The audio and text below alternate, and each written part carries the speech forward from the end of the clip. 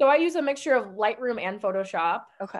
I really like Lightroom because I can kind of edit some presets, save those to my computer, just things that are my style. So that way I don't have to sit there and for every photo, edit those things individually. I can kind of edit those for one photo, save them, and then use that preset on all my photos and just kind of do the fine tune editing after I have applied that preset.